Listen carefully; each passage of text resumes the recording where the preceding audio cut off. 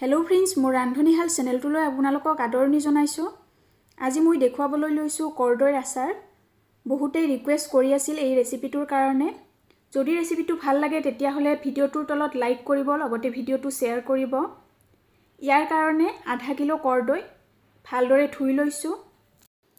এতিয়া এইকেইটা ভিডিওটোত দেখুৱাৰ দৰে প্ৰথমতে সাইড বিলাকত কাটি লব অলপ অলপকৈ।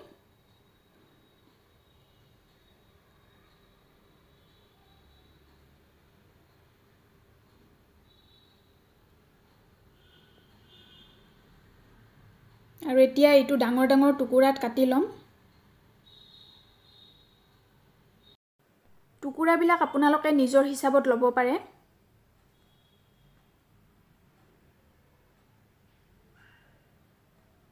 আৰু এটা কৰ্দৈ অলপ বেলেগ ধৰণত কাটি লৈছো, গোল গোলকৈ। টুকুৰাবিলাক অলপ ডাঠকৈ কাটিব। আৰু গুটিবিলাক উলিয়াই লম।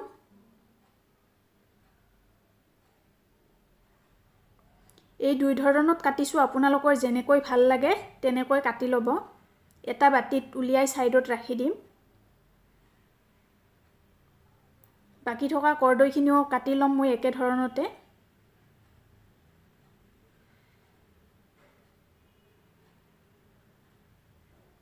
গোটেইবিলাকৰে গুটিবিলাক উলিয়াই লৈছো।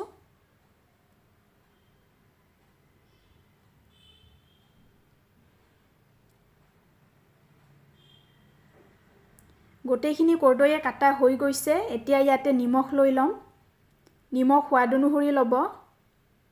মই ইয়াতে ডাঙৰ চামুচেৰে 2 পৰা 3 চামুচ মান লৈ লম। মিহলি কৰি লব ভালদৰে।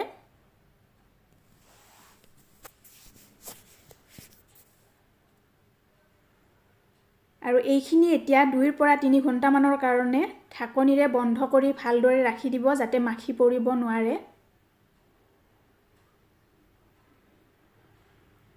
2 পৰা 3 ঘণ্টা পিছত চেক কৰিম।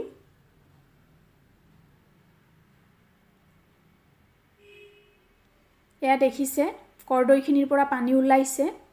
এতিয়া পানীখিনিৰ পৰা কৰ্দৈখিনি সেপাৰেট কৰি লম। মই কৰ্দৈখিনি টিস্যু পেপাৰত উলিয়াই লৈছো, যাতে পানীখিনি শুকাই পৰে। আপোনালোকে অলপ টাইমৰ কাৰণে ৰদতো দিব পাৰে। আৰু এখন টিস্যু পেপাৰ ওপৰৰ পানীটো শুহিবৰ কাৰণে ব্যৱহাৰ কৰিছো।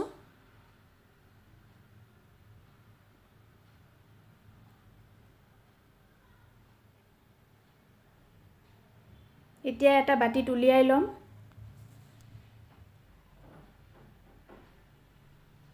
মই গোটেইখিনিয়ে একেদৰে এনেকৈয়ে লৈ লম।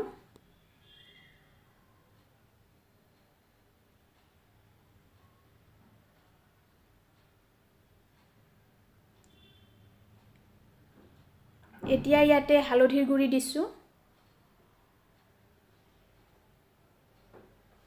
মিহলি কৰি লব।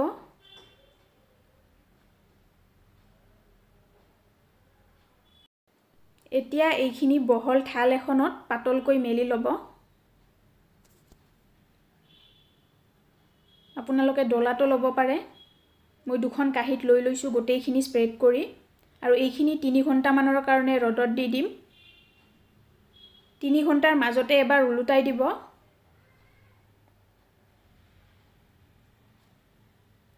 এয়া 3 ঘণ্টা হৈ গৈছে দেখুৱাইছো। কৰ্দৈখিনি শুকাই গৈছে আৰু ইয়াতকৈ বেছি শুকাব নালাগে। বেছি শুকালে টান হৈ পৰে। আপোনালোকক ওচৰৰ পৰা দেখুৱাইছো। কৰ্দৈখিনিৰ ওপৰৰ পানীখিনি শুকুৱাৰ পিছতে মই লৈ লৈছো এটা ডাঙৰ বাটিত। বাটিটো যাতে শুকান হয়। সৰিয়ৰ তেল লৈছো, ডাঙৰ কফি কাপেৰে 4 ভাগৰ 3 ভাগ। গোটা জিৰা 1.5 চামুচ সৰু চামুচেৰে।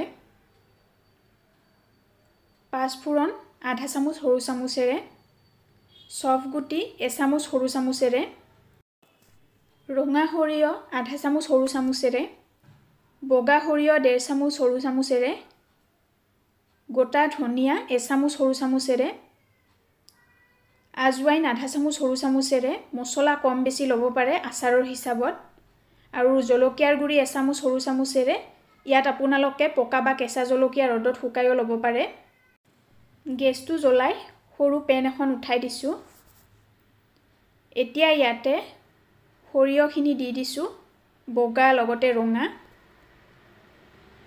ধনিয়াৰ গুটিখিনি দি দিছোঁ এতিয়া ইয়াতে গুৱামুৰি লগতে গোটা জিৰাখিনিও দি দিছোঁ এবাৰ মিহলি কৰি ল'ব গেছৰ ফ্লেমটো ইয়াতে লোত ৰাখিছোঁ যাতে মছলাখিনি জ্বলি নাযায় আজৱাইনখিনিও দি দিছোঁ এইটো 1 মিনিট বা 2 মিনিট মানৰ কাৰণে লো ফ্লেমতে মিহলি কৰিব কন্টিনিউ লৰাই থাকিব এ দেখিছে অলপ কালাৰ আহি গৈছে এইটো ইয়াতকৈ বেছি ফ্ৰাই কৰিব নালাগে গেছৰ ফ্লেমটো অফ কৰি লৈছোঁ আৰু এখন প্লেটত উলিয়াই ঠাণ্ডা হ'বৰ কাৰণে ৰাখি দিম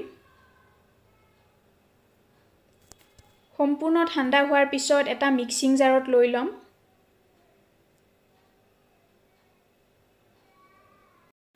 এইখিনিৰ পাউডাৰ বনাই লম বেছি মিহি নকৰিব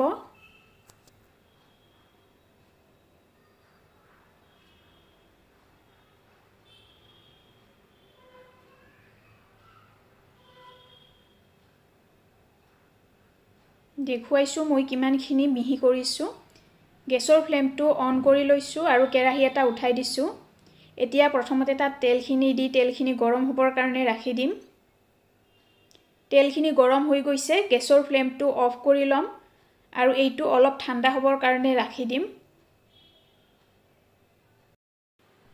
তেলখিনি অলপ ঠাণ্ডা হৈ গৈছে অলপ মিডিয়াম গৰম থাকতে মই ইয়াতে পাঁচফোৰণখিনি দি দিছো এতিয়া শুকান কৰদৈখিনি দি দিম মিহলি কৰি ল'ব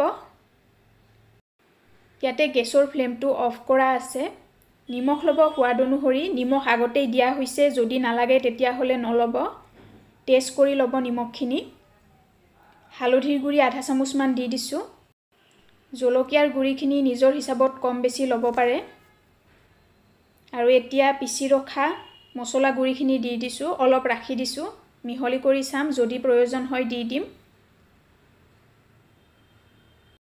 ইয়াত আৰু মছলা নালাগে যদি ৰয় তেতিয়া হলে ৰাখি দিব বেলেগ আচাৰত ব্যৱহাৰ কৰিব পাৰিব এইটো ভালদৰে মিহলি হোৱাৰ পিছত এটা বাটিত উলিয়াই লম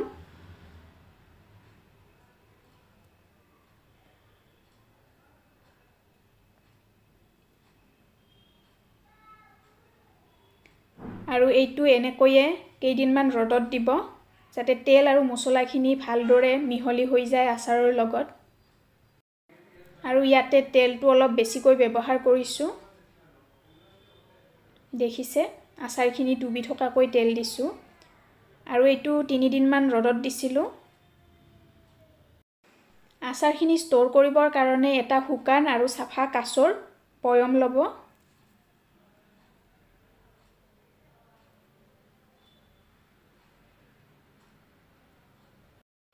আচাৰ বহুদিনলৈ নষ্ট নোহোৱাকৈ ৰাখিবৰ কাৰণে পানী নলগাকৈ ৰাখিব মাজে মাজে ৰদত দি থাকিব আৰু মছলাৰ গুৰিখিনি যাতে তলিত জমা নালাগে তাৰ কাৰণে মাজে মাজে মিহলি কৰি থাকিব আচাৰটো এতিয়াৰ পৰাই পৰিবেশন কৰিব পাৰে আৰু কেইদিনমান যোৱাৰ পিছত ইয়াৰ সোৱাদ আৰু বেছি ভাল হয় যদি ৰেচিপিটো চাই ভাল পাইছে তেতিয়া হলে লাইক কৰিব ভিডিওটো লগতে ভিডিওটো শেয়াৰ কৰিব আৰু ভিডিওটো শেষলৈকে চোৱাৰ বাবে আপোনালোকক বহুত বহুত ধন্যবাদ পুনৰ লগ পাম নতুন ৰেচিপিৰ সৈতে